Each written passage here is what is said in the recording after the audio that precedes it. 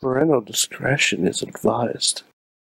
This show is brought to you by IndieWrestling.us. Check out IWC, RWA, and more. And listeners like you, support this show at Patreon.com/Wrestling Mayhem Show. Just wait, just wait, just wait, just wait, just wait. Wait for the perfect time then attack. It is the Raw Wrap Up. I'm Mike Sorg at Sorgatron on Twitter here in the Sorgatron Media Studios in Pittsburgh, PA. And it is another Raw Wrap-Up. We're so glad you guys can join us here. If you are live, you're with us on the Facebook page. Just moments, minutes, maybe tens of minutes, depending on how quick we got set up this week after Monday Night Raw on the USA Network. And we are in the lead-in to Money in the Bank, of course. I'm losing my voice already. Wow. Oh. It's the beginning of podcast week, and it's already done that. Damn that river talk that was on last night from the studio. But with me, I'm Mike Sorg, of course, at Sorgatron on the Twitter. But I got a friend that debuted last week. Mad Mike is living it up in New York City, doing something tonight. But I'm sure he's got a good reason for not being a part of this. Well, we got Dave Podnar returning once again. Thank you so much for coming back. Hey, Sorg, no problem. I'm glad I didn't break it last week. Good, good. Although I did notice you really ghosted when I came into your office the next day. I looked in your cubicle twice and couldn't find you. I know. I actually had someone say, hey, there was a guy looking in your cubicle just a few minutes ago when you stepped away. Yeah. That's the... And then we do the podcast, and I got to bust out, you know. So even Hooven found me up there. So, but anyways, thanks for joining us. And of course, it was now I got confession. I missed the first half hour of Raw. I came in during the women's 4-way because I had a meeting up the street. But I did see, thanks to the glory of Twitter, the amazing that happened. We got the new. We've been talking about this on the show for a while. I don't know how much is on the show and how much is just when we're watching Corbin, like watching Raw or watching pay-per-views. But the bald look has happened. I guess this is a requirement for an authority figure on Monday Night Raw with Kurt Angle, right? We got a match. We got a match. It's really. Is it really just Corbin is looking up to the shorter Kurt Angle?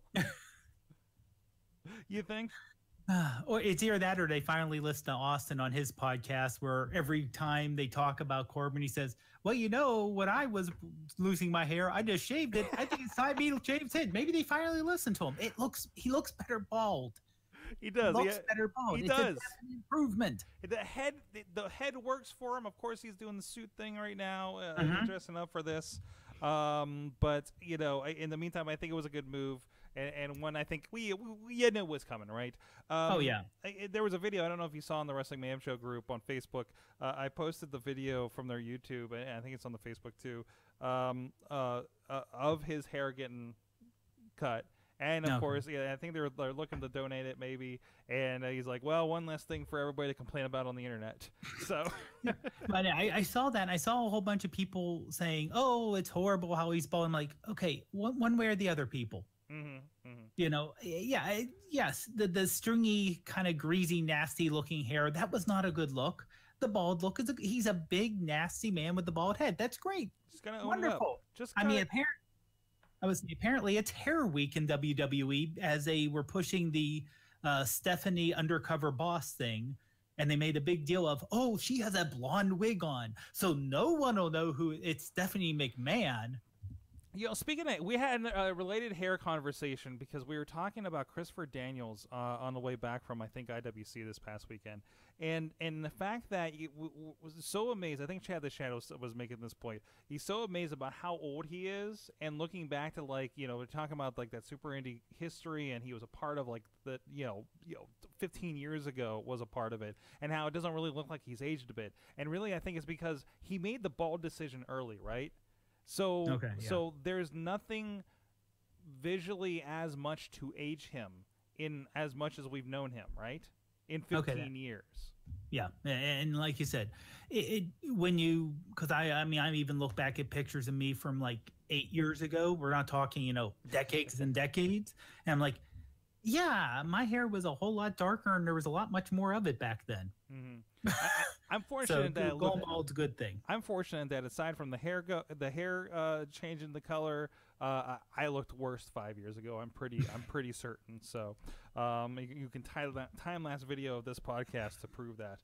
But anyways, the other thing, and I know this really technically kind of came out like last week, but seeing them actually doing a promo and in the same space, the IRS Rotunda boys are gonna fight you guys.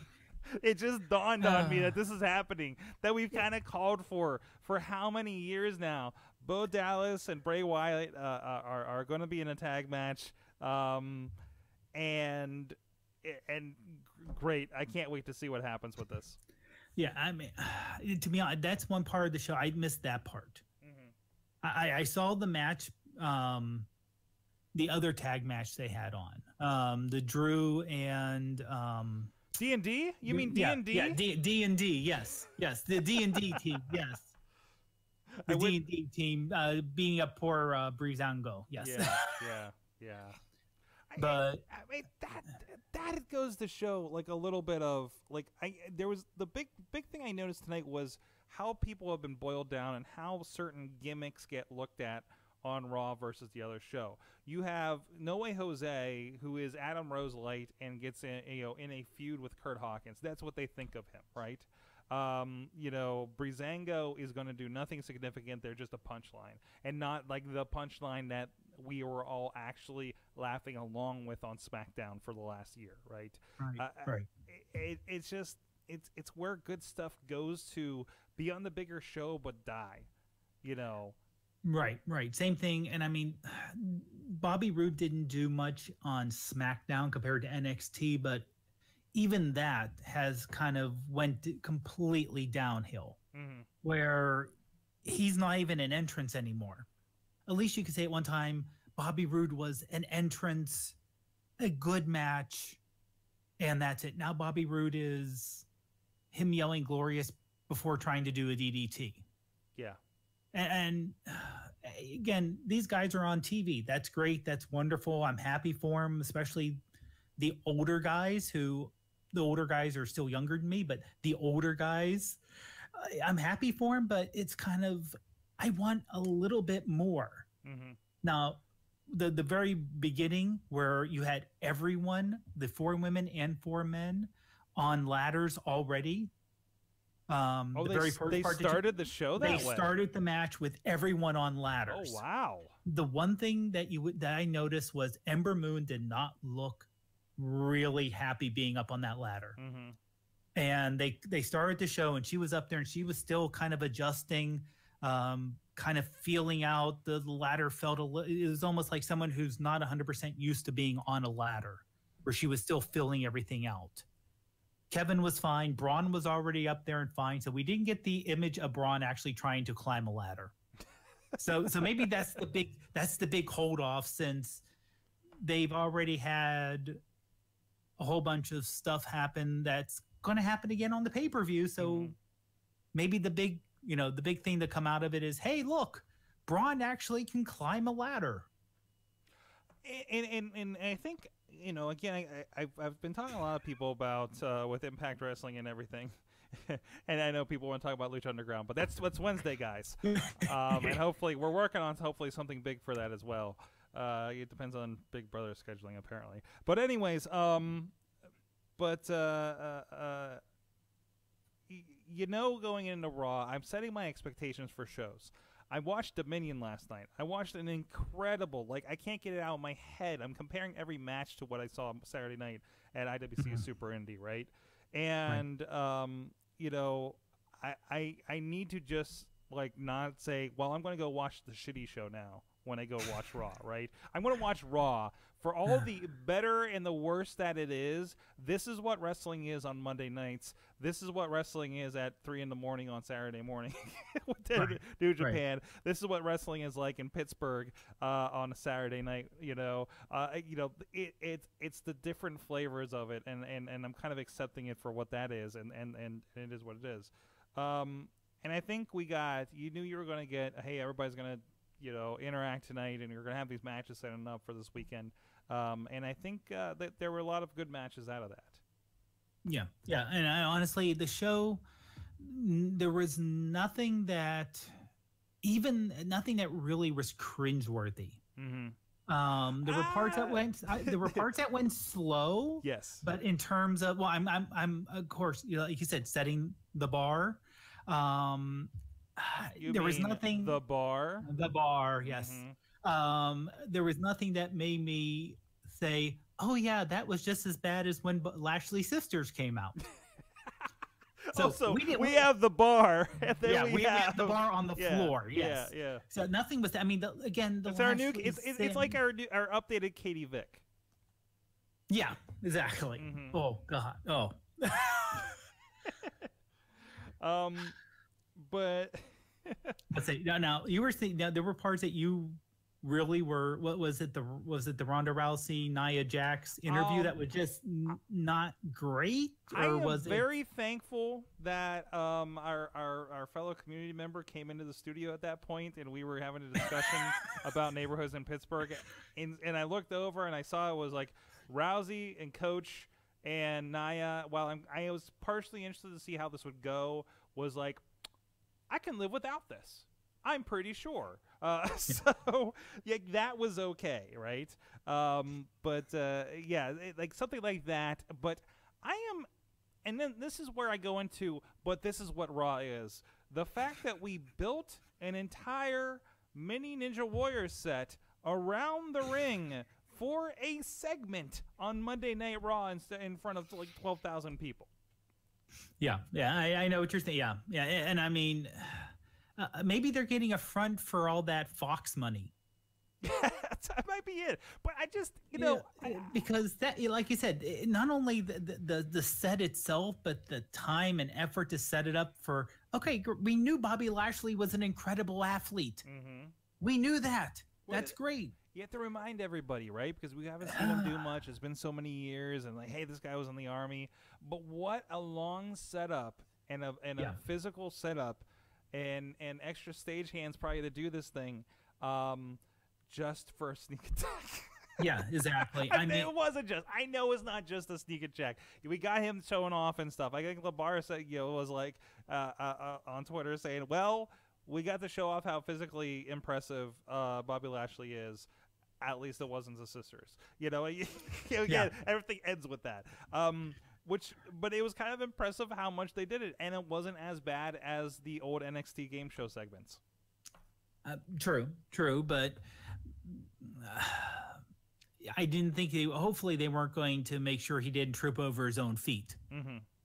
But yeah, I mean, like I said, it was impressive, and I'm very glad that they didn't have Sammy try to run it. Yeah. Because A, you want to sell the hand injury, B, the idea is to make, Lashley look incredibly physically impressive, and he is incredibly physically impressive. I would like to see him go, have him in a match against, I don't know, have Sammy come out and say, "Oh yeah, I still don't believe that you were in the Army. So I have this guy who was a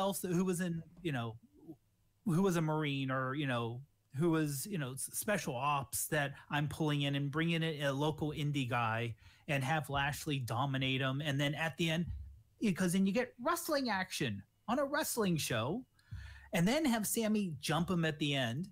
And you still get heel, despicable Sammy, smarmy Sammy, but you also get the physical of Lashley. Beat him in like a couple seconds because it's Lashley. But like you said, it's, when I saw the whole step, I'm like, okay, I hate to say I know where it's going to end. It's going to be nice, but 3 hours. And that's what we boil it down to too. Excellent. It was a Raw. It's the thing. I honestly, I'm back to that point. How Larry has been saying how he's turned off. And by the way, update on Larry. He has, and I'm sure we'll talk about this a lot tomorrow night because I think New Japan's going to be on the docket with a special guest that we haven't really announced yet, unless you listened to River Talk on the River's Edge last night and this morning on podcast.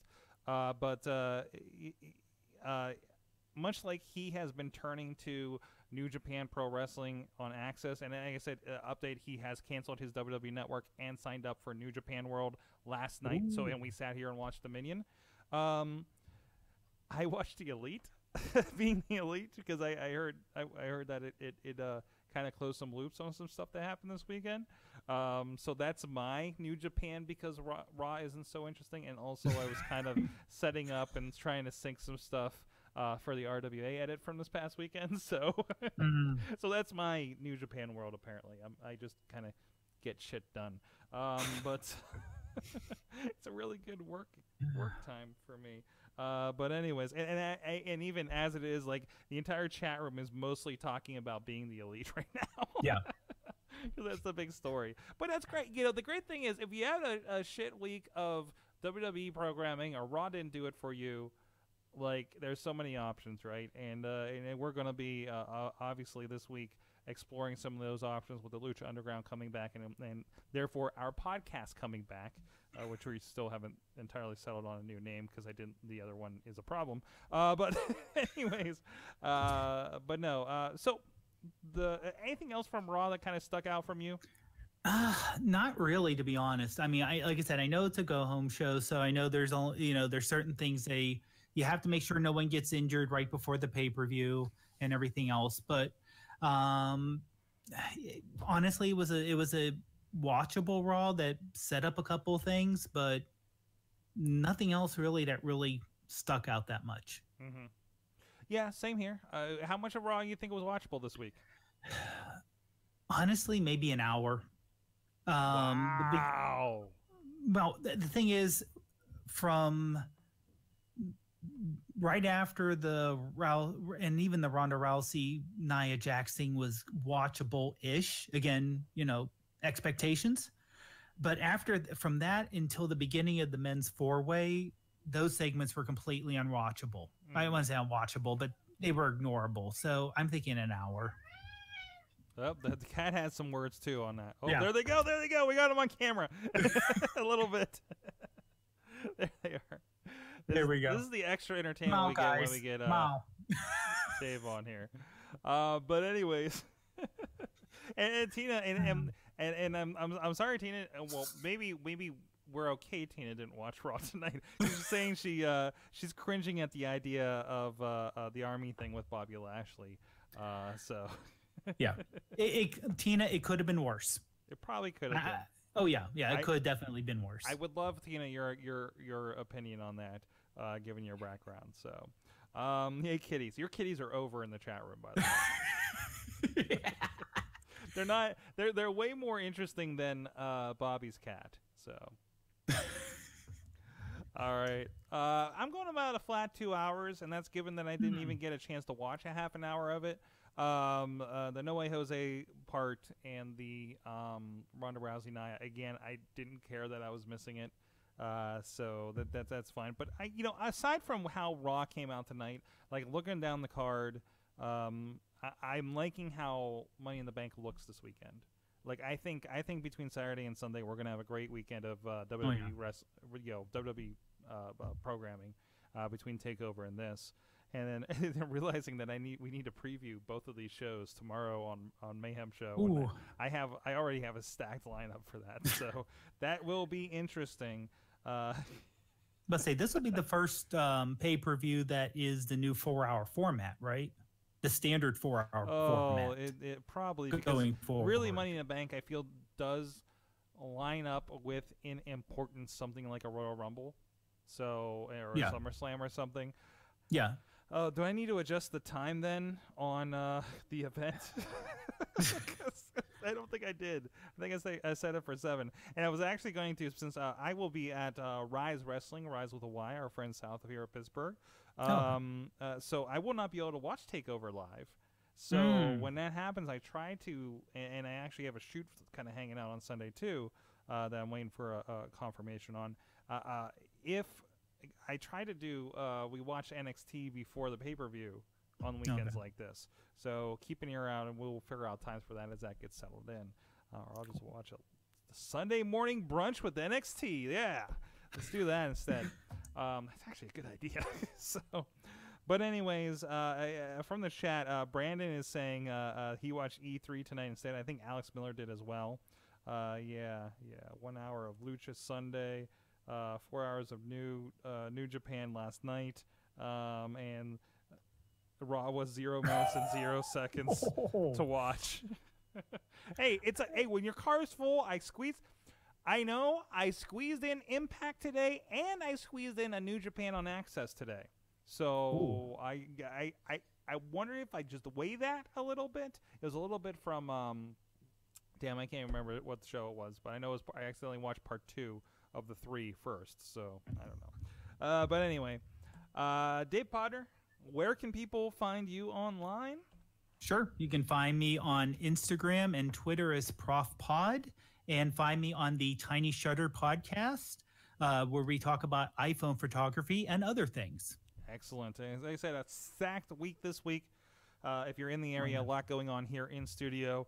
Between where we are watching, all are invited down to the studio to watch Lucha Underground premiere Wednesday night at 8 p.m. Eastern. We'll definitely probably watch the Twitter for that as well. We have a board game night here on Thursday. Riz Plays Games is scheduled to join us here in the studio Friday. And, of course, join us here down the road at Rise Wrestling, RYSE Wrestling, on the Facebook. You can get information on that show down in Connellsville and Lamont Furnace, PA. And, of course, Sunday we will also have a watch party for Money in the Bank. Thank you, Dave Podnar, for joining us. And, of course, tune in tomorrow for the Wrestling Mayhem Show. Jay Cooper and another special guest are scheduled to join us for that at 9 p.m. Eastern on Facebook Live for Wrestling Mayhem Show. Thank you. Thank you so much, everybody, for joining us. Until next time, keep it raw.